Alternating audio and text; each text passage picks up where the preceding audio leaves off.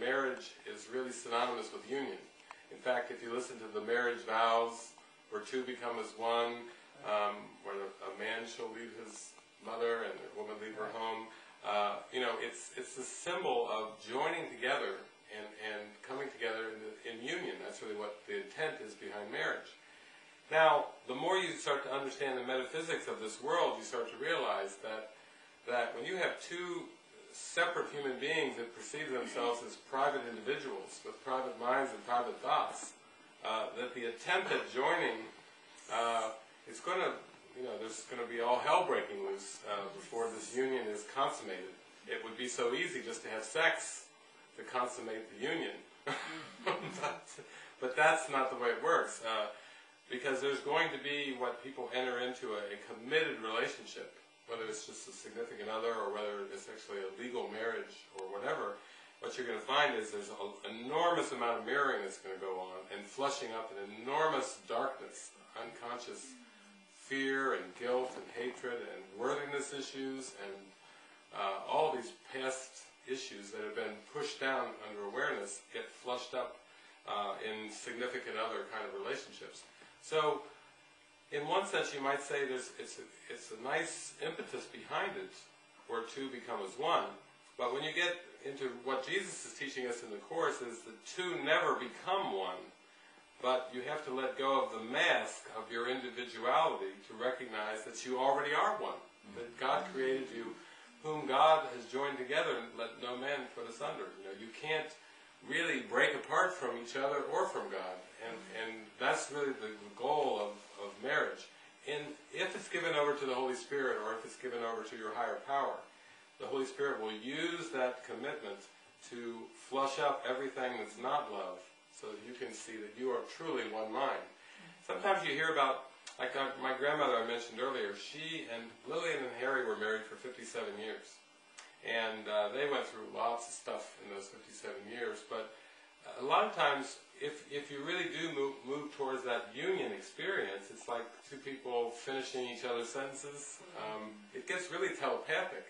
If it's truly used by the Holy Spirit, you start to lay down the walls, lay down the projections and the grievances, and you reach better and better communication, loving, respectful, open-minded, heartfelt, intimate communication, and it actually starts to take you actually into telepathy. And that's what soulmates are all about, you know, where your souls kind of beat as one, and you're so tuned in that you hardly need words. You just can look at each other and know what you're thinking. Now to the ego has its own version of marriage. Bodies together, minds apart. And we've heard about those marriages that may seem to last, but the quality of the marriage is not good at all. It's dark. It's like ships passing in the night. It's a sense of privacy. It's a sense of, like, you know, just digging in and saying, well, we'll stay together for the sake of the kids, or the sake of the whatever, the sake of the finances or whatever. And that's when the ego's got a hold of this so-called marriage, and it's using it to reinforce separation.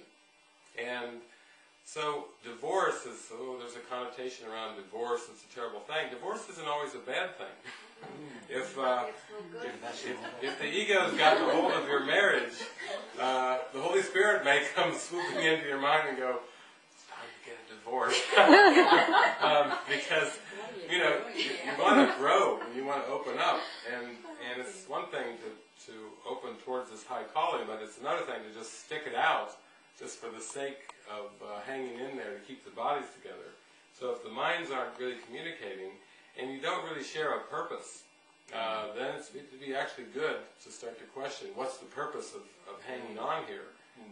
Where's the aliveness? Where's the joy? Where's the happiness and the freedom?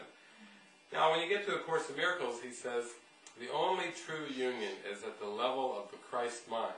So, even the best of marriages in this world, you know, aspire to that, but the Christ mind, the level of the Christ mind, that is a realm of pure oneness, because the Christ mind is pure oneness. And that really gets into mysticism. So you might say that that some of these mystics and saints, I mean, I just played St. Francis, and you think of Jesus and the Apostles, and St. John of the Cross, and all these mystics and saints, they've been going for union with God too. When I've gone to convents, I've gone to monasteries, I've talked to priests, nuns, rabbis, monks. When we really go deep into the discussion, what you find is that they're going for union with God too. They're going for a marriage of their own kind.